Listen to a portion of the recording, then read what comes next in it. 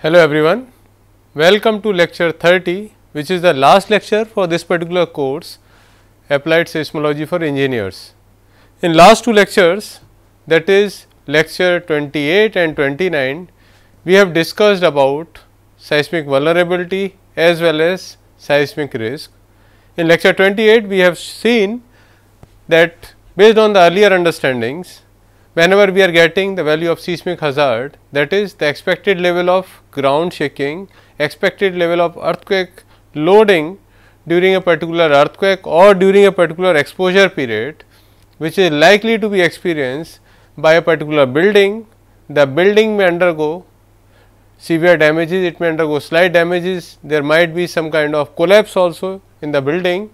So, in order to forecast what potential level of damage can be experienced by a particular building during likely to occur ground motion, taken into consideration the exposure period, which can be maybe 20 years, 30 years, 40 years, taking the seismicity as well as the condition of the building in its present situation.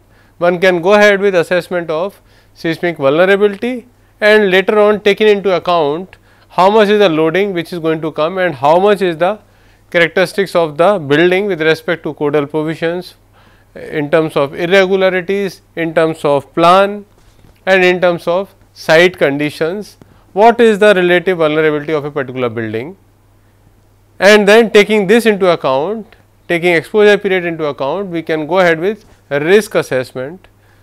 In lecture 29, we discussed about primarily two methods are there on seismic vulnerability assessment. One is based on empirical method, that is mostly like rapid visual screening, taking into account the codal provisions which are given. In rapid visual screening, we have to find out the type of the building, we have to find out what are the different parameters or the characteristics of the building, including codal detailing, site condition, whether it is located on liquefied site, whether it is located on non-liquefied site or site class 1, site class 2. Similarly, if there is any irregularity in terms of plan, there is any irregularity in terms of elevation, that has to be observed carefully while going around a particular building or while observing number of buildings in a particular region, for which vulnerability assessment is important. Taking the base score, as we have discussed in lecture 29, taking the base score into account and successfully taking into account other properties also, which is score modifier. One can determine the value of S, that is the score based on rapid visual screening. Then corresponding to the value of S, there are the characteristics and the classifications given, which based on which one can identify what level, what grade of damage with what probability, whether it is moderate probability, high probability or very high probability of grade 1, grade 2, grade 3, grade 4, grade 5 kind of damage, which is likely to occur in a particular building whenever it is exposed to a certain earthquake loading condition corresponding to the seismic zone in which the building is located, corresponding to how the seismic zonation factor is getting modified corresponding to a given site condition, corresponding to codal detailings. So, all those things we have discussed in lecture 29. We have also seen two examples where two buildings were given and then taken into consideration where those buildings are located, which particular seismic zones the buildings are located, what type of buildings are those, the corresponding value of base score was obtained.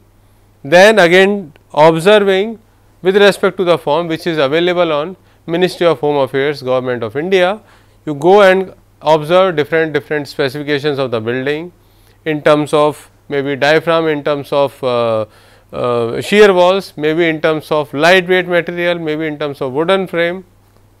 We can find out specific details and correspondingly the score modifier.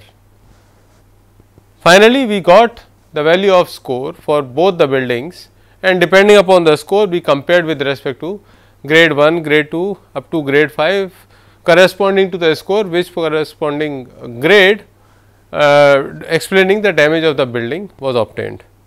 Now, this particular method, that is rapid visual screening, is primarily the method which is used for empirically understanding based on visual screening of a building, and you do not require any specific information as far as the earthquake characteristics are there or as far as the building characteristics are there, because you are simply based on visual screening, you are observing the building, and based on the observation, if you are finding specific characteristics of the building which are visualized just by looking at the building from the outside, and then you are reporting it. That is why when we were discussing about seismic vulnerability, primarily based on rapid visual screening, it was highlighted that many a times vulnerable buildings are highlighted as not vulnerable. Similarly, there are buildings which are found as vulnerable, but actually are not vulnerable. So, in both cases vulnerable can be found as not vulnerable, non-vulnerable building can be found as vulnerable building. And also one has to take into account that person who is actually observing the characteristics which is given in the forms is actually not an expert. It is the person might be trained for some time, so that he or she can go for field observations. There are certain points which has to be taken into consideration before going for field observation or before planning for field observation. Then you go to field, later on you come back to the laboratory or whether you come back to your office and note down or look at the database which has been observed during a field investigation corresponding to different buildings. So, this seismic vulnerability based on rapid visual screening or based on empirical methods are going to give you quickly a rough idea about the vulnerability of the building, taken into consideration the importance of the building, taken into consideration the history of the particular building, taken into consideration the finance which has been put in a particular building construction, and similarly other factors. One can decide, of course, taking into account the grade of damage which has been found based on empirical method. One can go ahead and decide whether a detailed investigation is required, where specific properties, whether you are talking about numerical modeling of a building, whether you are talking about some experimental setup which may give you some demand of a particular building or a capacity of a particular building, can be taken into consideration. That means, if you are not dealing with quite important building, you can directly go with, or if you are dealing with routine buildings and try to find out the vulnerability, you can go ahead with rapid visual screening, and then accordingly what are the buildings which even appear to be vulnerable are found vulnerable, then the corresponding authority may take a decision whether it is required to undergo retrofitting, any other kind of strengthening is required, or the building can be demolished before a particular earthquake loading is actually going to hit the building, and similar consequences of damage which has been already indicated based on rapid visual screening meet at a particular site. So, that can be done. And similarly, if there are important buildings which cannot be demolished or some important structures which based on rapid visual screening demands any kind of retrofitting or strengthening, then we can go ahead with analytical methods which will exactly give you an idea about how much is the demand based on earthquake loading condition, and taking into consideration the material characteristics, the position of beams, columns, reinforcement details, applied load, one can actually go for design as well as analysis of a particular building. So, you can take all the design parameters, go for modeling a particular building. Again, when we are going for modeling, primarily these two kinds of load will come into picture, which we have also discussed in lecture 29. So, first is gravity load, which will be there every time when we are talking about live load as well as dead load. In addition, we are also talking about earthquake load. So, if we take into consideration the magnitude, the live load, dead load, the magnitude is more or less defined, but whenever it comes to earthquake loading condition, it is not only the magnitude, but also the variation in the magnitude over the period of time. Thirdly, earthquake load is actually reversible in nature. So, sometime you are having shaking in one direction and considering the earthquake loading condition is cyclic in nature. So, there will be cycles of loading and unloading, or loading in one direction and subsequently loading in the reverse direction or almost in opposite direction. So, taking that into consideration, we can analyze corresponding to gravity load, we can analyze corresponding to, in addition to gravity, how much earthquake load is going to be transferred to a particular building. There also, whenever we are going for analysis, primarily we can go with static analysis, taking maybe gravity load as well as some form of coefficients determining approximately how much earthquake loading is going to be applied. So, some static analysis or maybe pseudo static analysis can be performed.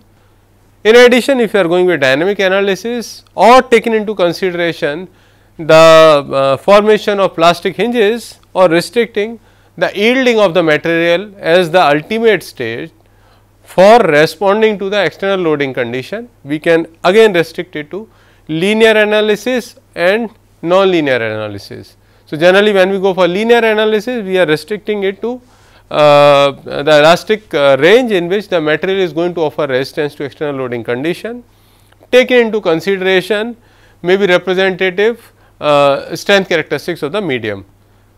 On the contrary, if you are going with non-linear analysis, we will take actually the hysteresis loop, how the material properties, how the material strength properties are degrading or changing as the earthquake loading condition, which is cyclic in nature, is applied to a particular building. So, we can take into account maybe beams, columns, shear walls and other subsequent members which are going to offer resistance to earthquake loading condition. Either we can go with linear analysis or we can go with non-linear analysis, where we will see how the material characteristics with every cycle of loading is undergoing degradation or change in its strength characteristics or change in its resistance properties over the period of time for which earthquake loading has been actually applied to the corresponding member. So, there you can go with the non-linear analysis and find out what is the actual capacity of a particular building, and then compare with respect to the demand, which you can get maybe from codal provision or you can get from seismic hazard analysis. So, in today's lecture we will be discussing again in brief about what is pushover analysis, how linear and non-linear analysis are generally taken into consideration to again comment on the vulnerability of the building or to get an understanding about the damage characteristics of a particular building. As I mentioned earlier also, that it is not only the vulnerability, but at the same time based on hazard analysis, if you have found out that a particular level of ground shaking is expected to be experienced by a building during its design life, then it is not only the magnitude of ground motion ground motion, that is spectral acceleration or spectral velocity or spectral displacement, but at the same time one has to also take into consideration what are the ground motion characteristics which are also varying, keeping in mind that the amplitude of your ground motion parameter is not changing. That means, you are having different magnitude of earthquake happening at different distance, even these two combination can contribute to almost same amplitude of ground motion.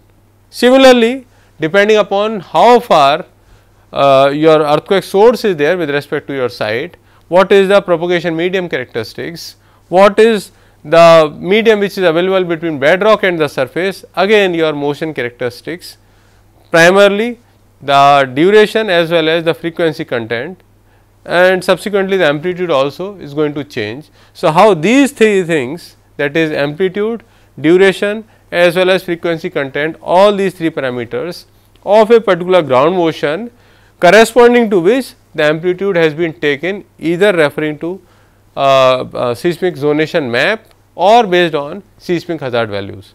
So, all these can also contribute significantly to the response of the same building. You are applying maybe 0.2 G, you are applying maybe 0.25 G, 0.3 G, 0.36 G. So, the amplitude remains the same, but when you are going with non-linear analysis, the characteristics of ground motion will also play an important role. So, we will take into account lot of such characteristics into account and try to find out with change in these characteristics how the response in terms of damage, in terms of capacity, or finally in terms of damage, it is changing in a particular building, it is changing in a particular infrastructure, keeping in mind that the amplitude of loading is more or less remaining the same. So, we will start with pushover analysis, which will help us in understanding how much corresponding to an earthquake loading condition the maximum displacement in a building is induced, taken into consideration the characteristics of beams, columns and important load bearing members in a particular structure. So, pushover analysis is going to basically tell us corresponding to loading condition how is the response of a particular structure, and when we are talking about response, primarily we are interested in displacement response of the structure. So, it is most popular as well as simplest method to perform nonlinear analysis as well as for corresponding to a dynamic condition. So, it is also a static nonlinear method where you take approximately how much is the earthquake loading condition into account and then perform the analysis to find out how the maybe story displacement or the overall displacement at the top, if you are talking about the entire building, how the top rooftop displacement is changing. Primarily when we are talking about high rise building, the displacement based approach will govern the design. So, when we are going with pushover analysis, we have to take into account that with respect to the base shear, how the rooftop displacement is changing whenever earthquake loading, primarily static or uniform amplitude of earthquake loading is applied. If you want to take into account the actual ground motion characteristics into account to understand the response of the building, we can go with nonlinear time history analysis. So, there you will take into account how the amplitude of ground motion is also changing throughout the duration of earthquake shaking condition. So, this is it does not take into account the dynamic or reversal nature of earthquake. That means, even if you are going with nonlinear analysis, it will take into account the static part. That means, the amplitude of loading is not going to change with respect to time, it is going to remain constant with respect to time, and then you apply it in terms of primarily in terms of base shear as given in IS 8093 code, and then you can understand the response of a particular structure or response of a particular building. So, it does not take into account the dynamic characteristics or reversal of loading condition with respect to the time for which the earthquake shaking has been prominent. It considers mostly monotonically increasing load with respect to so this generally consider monotonic load which is applied to the base of the building.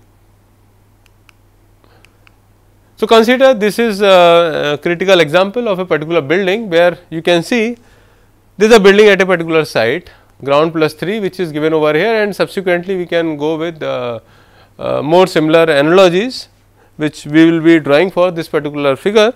So, here we can see this is a building at a particular site. The building based on maybe you can say if you are referring to zonation map, then corresponding to which particular zone the building is located, then you will have other factors which will come into account, and finally, you will be getting a value of base shear. That means, whenever earthquake loading is applied to a building, finally in the lateral direction, because vertical direction earthquake shaking will be dominated or will be significantly substantiated by means of gravity. So, prominently earthquake loading condition in lateral direction will be more demanding as far as the capacity of the building is concerned. So, VB is going to be the base shear which is corresponding to earthquake loading and this earthquake loading, if you are going with zonation map, again the zonation average horizontal design coefficient is given, one can refer to those and can determine the value of base shear, again refer to the formulation given in the codal provisions.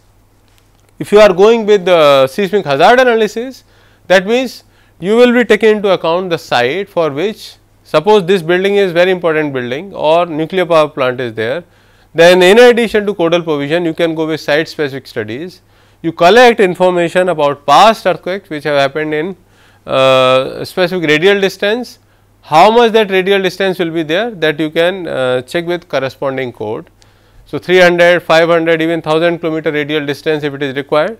So, within 1000 kilometer radial distance, how many earthquakes are known so far which have happened in the past, starting with very recent earthquake where ground motion recording has started, then you can go with those earthquakes for which damage or isoseismal maps are available, where you can report that depending upon the damage scenario, where if we can recall the earlier lectures, every time there is damage during a particular earthquake, this particular damage characteristics you can compare with respect to the damage scale or intensity scale, and corresponding to which level of intensity your site experienced damage is matching, that particular intensity value you can assign. So, similarly, we will be having lot of isoseismal maps corresponding to those earthquakes for which ground motion record is not available, because such earthquakes had happened much earlier than the recording of ground motion had started.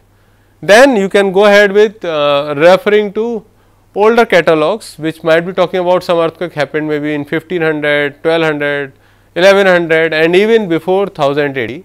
So, there are certain catalogs also one can refer to which have also been generated or created over the period of time, taking different literatures suggesting some scenario of damage very much similar to what generally in today's world we are experiencing during a particular earthquake. So, based on this also people have found out which is documented also, that during a particular year, maybe in 1100, 1200, something similar to waves or maybe materials damages at multiple location in a particular epicentral region were reported, which was very much identical to earthquake occurrence.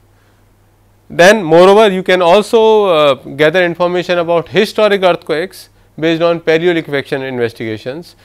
This we had discussed when we were discussing about firstly on active and inactive faults. So, whenever we are going for active faults and to demarcate the boundaries or possible location, again we have to go ahead with what are the geomorphological and geological features available in a particular region, which directly or indirectly indicating that there might be a possibility of particular fault in a particular region, which might have triggered an earthquake in the longer run.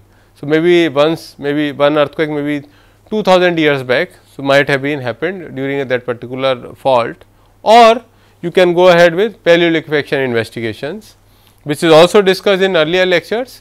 So, paleoliquefaction investigation will we have to search for seismites which will give an indication about some features which were created during historic earthquakes, maybe 700 years back, maybe 1500 years back, and remain intact, because once the pore pressure dissipation, if you take into account sand dikes or sand blows, after pore pressure dissipation which had happened during a particular earthquake, these features or at least some portion of these features remain intact in some layers available beneath the ground surface.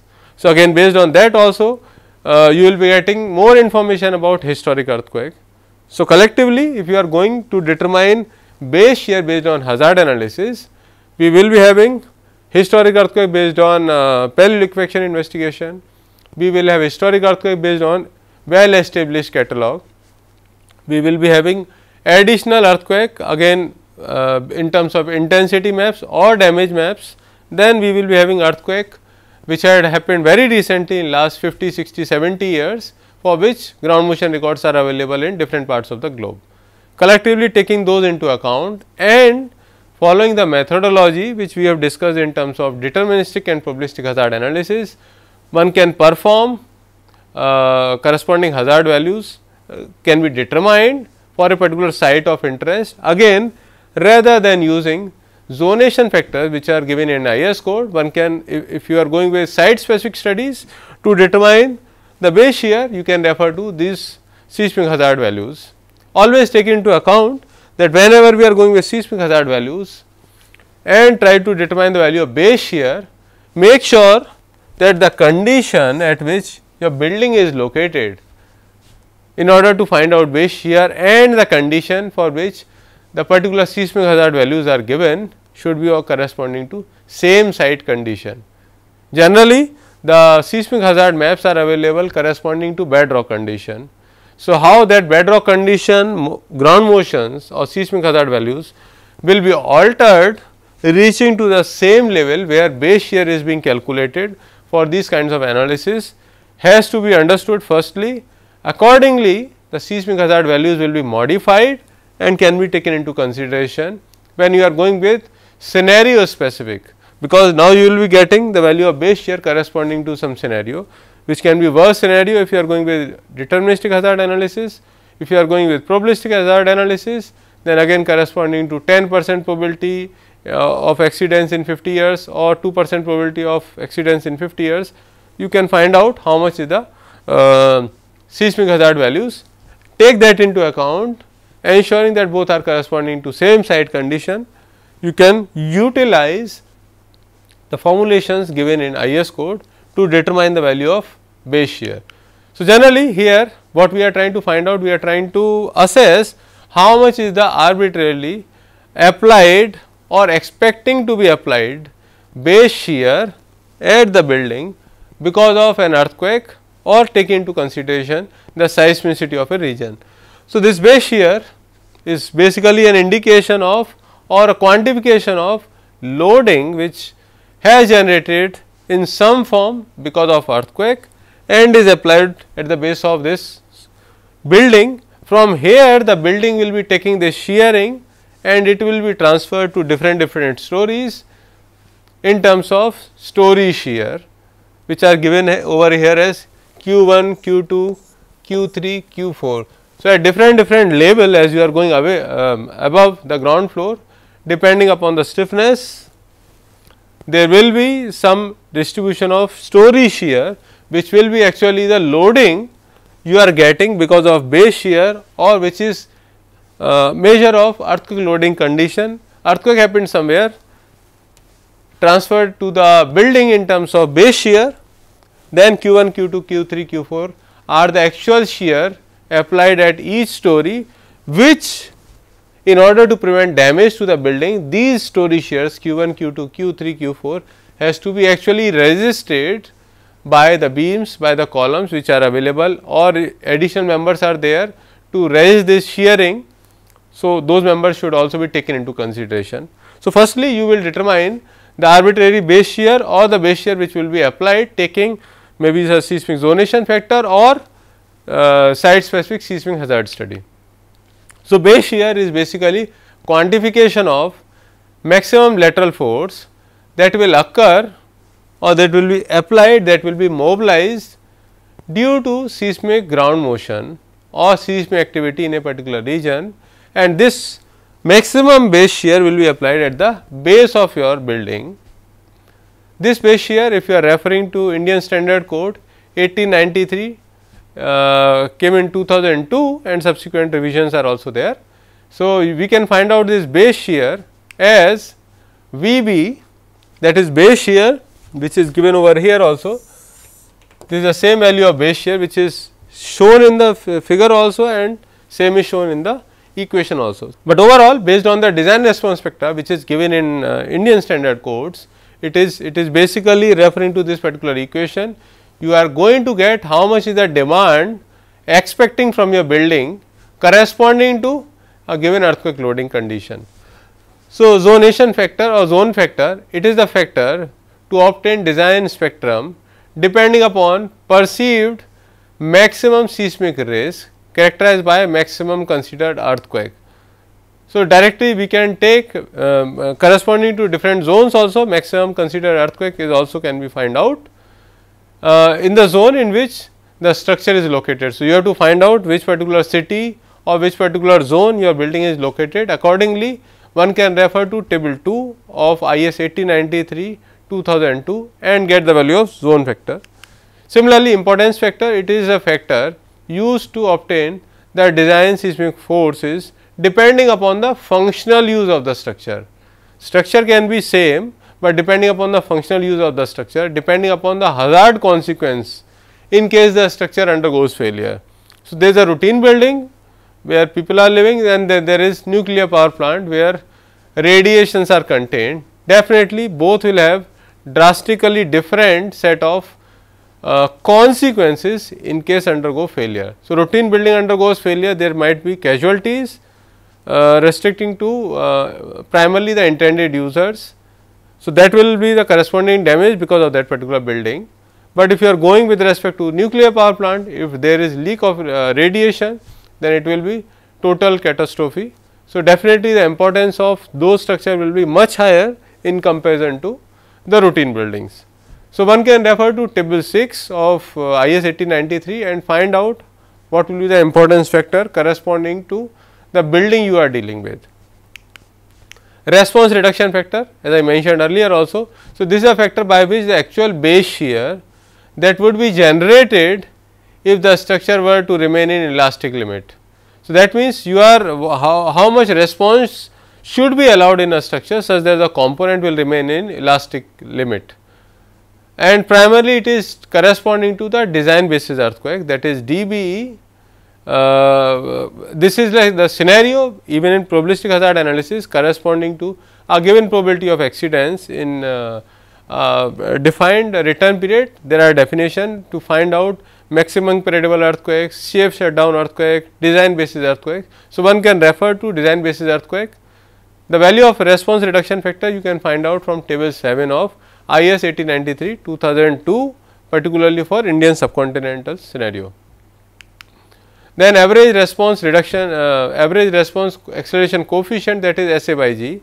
As I mentioned earlier, there are design response spectra.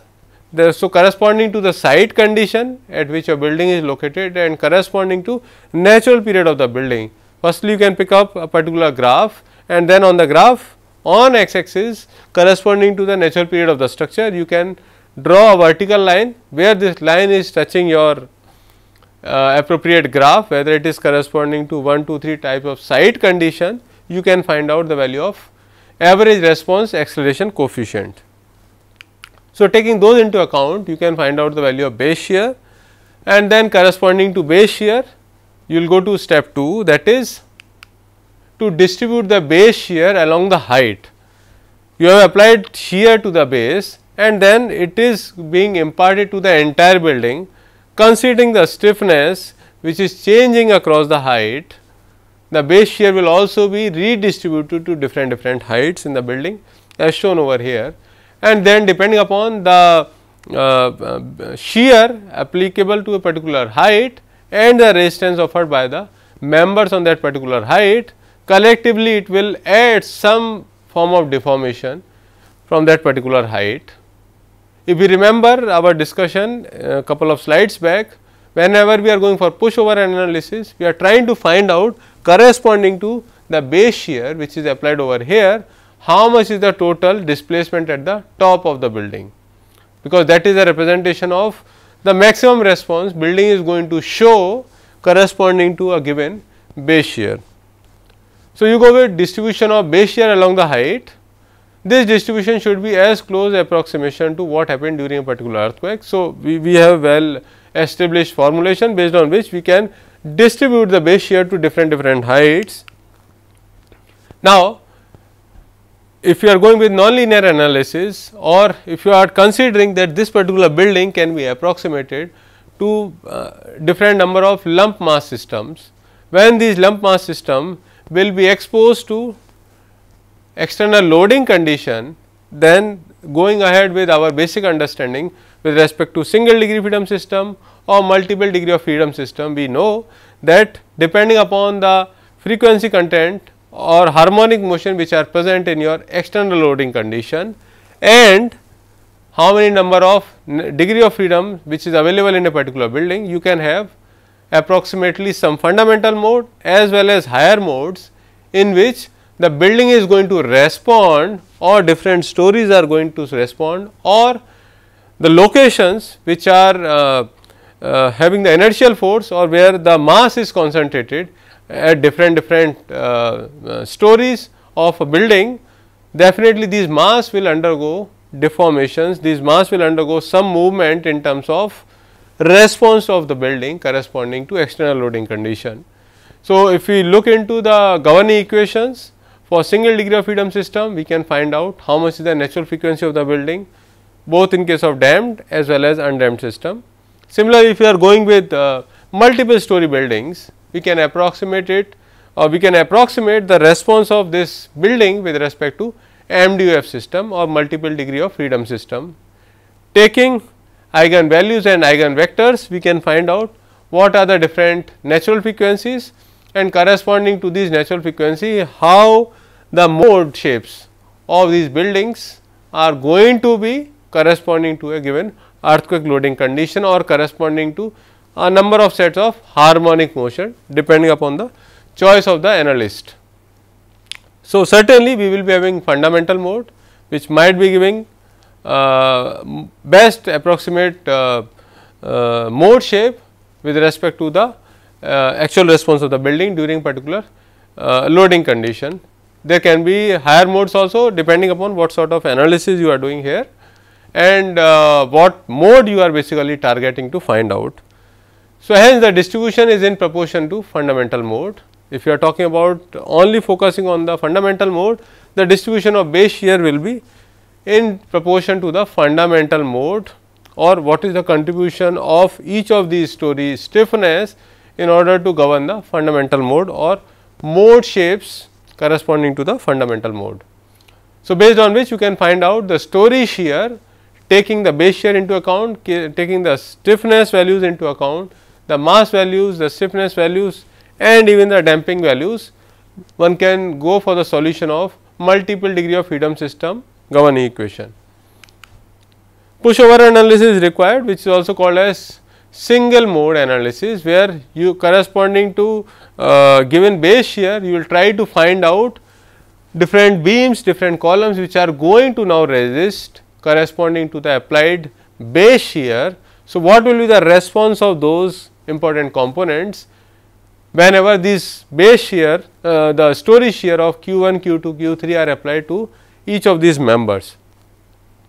So, what actually will happen if you go ahead with like all the members are simply providing resistance corresponding to shear and base shear, and then successfully you can see that it is subsequently whatever base shear you have applied, there is corresponding displacement at the rooftop. So, conventional, if you are going with linear method, that means you are considering that all the material which is available to offer resistance to this external loading condition will only offer resistance within elastic limit, or whatever base shear you have applied corresponding to this base shear, the loading in the material will be ensured to remain within the elastic limit of the properties of the material. So, in such a case you can find out that as you are going away from the base shear, or as you are going up and up in the building corresponding to base shear, the displacement value is increasing. So, you can find out based on your pushover analysis a plot between base shear, that means how much shear you have applied, how much external loading condition corresponding to the seismicity you have applied at the base, and successfully you subsequently you have found out the value of story shear, and corresponding to the story shear you have find out based on linear analysis how much will be the displacement at particular story and subsequently at the top of the building. So, based on pushover analysis in initial state you will find out how the variation in rooftop displacement is happening as a function of change in the base shear values. Always keep in mind this particular plot is corresponding to linear elastic deformation of critical components of this particular building or any particular component of this particular building, take into account that these components are loaded only up to the elastic limit. So, whatever deformations are there in the building, you remove base shear and then the material will come back to its original position. We are not taking at this stage, we are not taking any plastic hinge formation or any kind of yielding in any particular material. Then, but in actual primarily if you are talking about earthquake loading condition, firstly it is reversal in nature, secondly it is dynamic, as well as it will be applied over a period of time. So, it may be depending upon what is the duration of shaking, at least that is the duration in which this particular loading will be active on a particular building. So, definitely there will be, because of this cycle of reversal of stresses, there might be some degradation in the material characteristics if you are going with non-linear analysis, or if you are taking the hysteresis loop which is defining the degradation in the material characteristics when the material is subjected to a given earthquake loading condition. So, what will happen over here, particularly in this particular case, in actual there will be formation of plastic hinges, there will be some components of beams, column which will undergo yielding, that will so corresponding to that initially you have applied some base shear, but once you do the linear analysis you will find out impairing the non-linearity also into account, because that is the actual way in which the response has to be there. So, what you will do, the plot of base shear versus rooftop displacement, which was shown as linear, was primarily because we have taken the linear method of analysis, but if you are going with non-linearity, because all the components which are offering resistance are actually offering resistance in non-linear nature. So, base shear in such a case cannot go on increasing with the rooftop. So, there cannot be increase in the rooftop displacement with increase in the base shear, because if you keep on increasing the base shear, definitely your strain energy corresponding to as well as the shear strain which will be imparted to different stories will also change. When the shear strain level is changing, definitely we cannot ensure that for each value of shear strain, whether it was too low, whether it was intermediate, or whether it was too high, definitely the linear component will not be ensured as given in the previous plot of base shear versus rooftop displacement. So, we have to take into consideration the non-linear nature, maybe we can approximate with respect to the approximate degradation properties, but certainly that has to be taken into consideration, because when we are going with understanding the building response, definitely we know that earthquake loading condition is going to induce a significant level of non-linearity in the material, or the material when it will be subjected to loading because of earthquake induced waves, certainly that will take the material to non-linear part. So, that part will take into consideration. As a result, when we take the non-linearity of important components into account, there will be yielding in the material. As a result, there will be formation of plastic hinges. So, one can apply the demand. So, initially there was, you applied the base shear and found out the story shear, and corresponding to that you found out rooftop displacement, taken only the linear part. Now, taking non-linear part, we can again go for finding out the component which are undergoing failure, and then we can find out the moment capacity. Suppose this is a point which has actually subjected to yielding, this is the first point which has subjected to yielding, or there is formation of plastic hinges. So, definitely this component, this particular dot, when there is plastic hinge formation, definitely the moment capacity there will be a redistribution. Subsequently, this will have effect on the rooftop displacement. So, whenever the design capacity ratio is maximum, that particular point is indication of the member which is yielding. So, this will go on in iterative manner. You found out first, then again you go for the analysis, you may find out another location in which the demand capacity has reached, that is indication that the other member has also yielded, keeping the base shear as same, but changing in the response of the material. The material is not only linear, but subsequently depending upon the shear strain mobilized in the material, it is also going to non-linear part. Subsequently, there will be, so you continue this particular part, there will be plastic formation, plastic hinge formation at the location where the demand capacity has reached to its maximum. The base shear will be recalculated, because every time there is yielding in the material, the resistance from a particular story shear is going to change. Definitely this is going to have direct effect on your story wise displacement and subsequently the displacement at the top of the building. And remember, we are going to decide the damage characteristics of the building, primarily take into consideration the capacity of the building in terms of rooftop displacement. So, pushover analysis is going to give us the capacity curve, which is in terms of rooftop displacement, how it is changing with respect to base shear. So, base shear is an indication of earthquake loading condition, and rooftop displacement is representation of the response of the building in terms of formation of plastic hinges at different level all throughout the building height. So, this way one can get base shear and corresponding to base shear maybe first point of yielding, second point, and subsequently. So, this is the first point of yielding. You will get to know that at corresponding to first point of yielding what is the deformation. Repeat the same exercise, you will get more points along the beams and the columns which are undergoing yielding. Accordingly, the stiffness value corresponding to each story will be revised, taken into consideration the points of plastic hinge formation. Again, there will be base shear and corresponding the response to each and every story will be recalculated at the same time. So, here we can see that as plastic hinge formation has happened, the rooftop displacement or the displacement you are getting at the top of the roof corresponding to applied base shear will not remain as linear because of more and more hinge formation. That means, the response of the building will significantly reduce rather than the same response which was shown for linear analysis. So, this is shown over here. So, we can see delta 1, delta 2, delta 3, it is basically in iterative manner.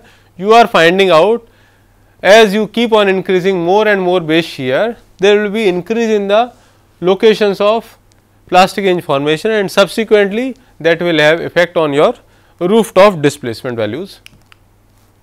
So, based on this curve which was base shear versus rooftop displacement based on non-linear analysis, but only take into consideration the formation of the hinges. That means, we are not so far taking into consideration the duration of loading. So, this continues until all the beams and the columns are developing plastic hinges. That means, this is actual response, non-linear response of your building for an applied base shear. Now, in addition, we will also take into a consideration that there is a building, and whenever there is increase in the load, there is gravity load also which is there applied to the building. So, which will also prevent too much of displacement going here and there with respect to the mean position of the building. So, that will have a negative stiffness which will be imparted to the building. So, taking the gravity load as well as the non-linear response of the building, again related to pushover analysis, one can find out the capacity curve. So, overall curve, that means, you will take into account the gravity load, you will also take into account how with respect to base shear the rooftop displacement is changing from story shear alone. So, collectively both by merging both the responses you will get this particular plot, which is on x axis you are having rooftop displacement, how this rooftop displacement is going to change from linear to non-linear to non-linear plus cell weight of the or the vertical load which is applied, and then corresponding to this is a function of how with respect to base shear your displacement value is changing. So, you can see initially the value was more, and as you are going to increase the base shear again and again, the rooftop displacement has shown significant reduction. So, this is going to be defining the capacity curve of a particular building. Loading condition was corresponding to the seismic design response spectra, which one can pick up corresponding to the zonation map, corresponding to the importance and so on. So, capacity curve, it is basically, so based on the capacity curve which we have defined so far, where base shear is there on y axis and rooftop displacement is there on x axis, primarily three set of, this is basically the characteristics of the building for which you are trying to find out the demand during earthquake loading condition. Based on this, all stages of damages. So, how you are going to define damages, again you can refer to the codal provisions, but you can typically find out three stages of damages. So, here based on ATC 1996 and FEMA 1997, three stages of damage have been defined in this particular plot itself. Now, this is like going to give you an overall capacity of your building, overall capacity curve of your building. Depending upon what level of base shear you are dealing with, you can pick up whether your building should be, which, because this plot is defined based on the response of the building. Now, when overall plot is there, so this is going to be the locus of all the responses. This is, now you can locate, keeping in mind what is the base shear your building is going to be exposed, you can locate whether it is corresponding to immediate occupancy. That means, after repair and cleaning work, you can go and immediately occupy the building, because the building is offering the resistance in terms of roof displacement much lower than the tolerable limit. Again, based on base shear, if you are reaching to LS, that means life safety, which indicates that till the time the building is exposed to the given earthquake loading condition, you can stay, but not after that. Third one is collapse prevention, that means the building or the expected loading condition is such high that corresponding rooftop displacement itself is very high, both from strength point of view, even you can refer to the serviceability point of view. Finally, the observation with respect to building is that the building is on the verge of failure or verge of collapse. Certainly, you cannot occupy that particular building. You can take appropriate measure in terms of how to deal with the building, taking the finance which will be required and the importance of the building. So, this is going to be the capacity curve. We are having capacity curve which is going to be the response of the building, but actually at a particular site you are also having the demand curve. So, collectively comparing both design curve, demand curve, which is a characteristics of earthquake loading condition, and capacity curve, which is the characteristics of how for different set of loading condition your building is going to respond, whether it is immediate occupancy, whether it is life cycle, whether it is complete collapse. So, you can compare both the things. The demand curve is in plot of spectral acceleration versus time plot, which is given in Indian Standard Code also. Using that we can find out the demand, and the capacity curve is definitely the base shear versus rooftop displacement. So, identical, if you put both the curves one over the other, you call it as acceleration displacement response spectrum, ADRS. So, it is going to tell us what is the relative comparison between the the demand curve as well as the capacity curve, or overall what is the performance of a structure that can be evaluated based on acceleration displacement response spectrum. Nonlinear analysis, as I mentioned, that whenever we are going with pushover analysis, whether you are limiting to linear or non-linear, you are not taking the ground motion characteristics completely as it is given in during a particular earthquake. So, non-linear analysis, again you can go with static analysis, you can target for single mode, primarily the fundamental mode. Hence, it is only applicable to the building in which fundamental mode is more dominating or having more contribution, but there can be condition where even in addition to fundamental mode one has to go with the higher modes.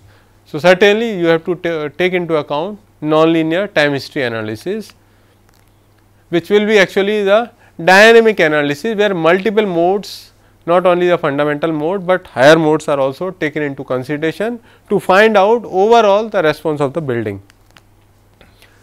So, here you will take complete time history of a particular building in order to decide the capacity of a particular building or response of a building. You can, if you are going with performance based analysis, you can go with, or you are, if you are going with the fragility curve development, you can go with a lot more time histories corresponding or acceleration time histories defining or approximating the seismicity anticipated at your site of interest during the given exposure period. Again, you can go with the in the plastic hinges, as I mentioned earlier, you can go with complete hysteresis loop, which will go which is going to give you that during the loading condition with respect to time, how the degradation in the material properties, whether it is at beam level, whether it is at column level, and subsequently at each story level, it is going to change as far as the formation of plastic hinges are concerned. So, such things you can go with nonlinear time history analysis, and there are certain details what has to be dealt with whenever we are discussing with respect to uncertainty. So, there are some uncertainty with respect to records, some uncertainty with respect to model, material properties and dimensions. Fragility analysis, it is again going to give you an understanding or correlation between how the damage are correlated with respect to the. So, I am not going to much detail into this particular part, because this is just to give you an overview. So, fragility curve, it is basically a continuous representation of probability of particular level of damage with respect to earthquake intensity measure. So, as the intensity of earthquake is changing, what is the probability of failure, how it is varying. So, that for any expected level of ground shaking which is likely to be experienced to your building, whether it is during design basis earthquake, maximum credible earthquake or any specific scenario earthquake, you can have an idea about what is the probability of that the damage will exceed a particular user defined or codal provision defined state. So, you can see over here just an idea based on the capacity curve, also you can define the damage in terms of I mean this is in terms of intensity measure. So, this is fragility curve, you can decide slight, moderate, extensive and collapse. So, once you are having the fragility curves, you can refer to this and find out. Generally, you can go for fragility curve analysis, take in lot of analysis changing the ground motion characteristics, and then you can come up with these fragility curves. So, with this I have come to the end of this particular discussion. That means, what is the meaning of seismic vulnerability, and this subsequently can be carried forward to go ahead with risk assessment analysis. I have given some overview about what is risk, and once you have detailed information about the intended users for a particular building, you can continue with the risk assessment. So, overall this was the about the part 3 of seismic vulnerability and risk. So, thank you everyone.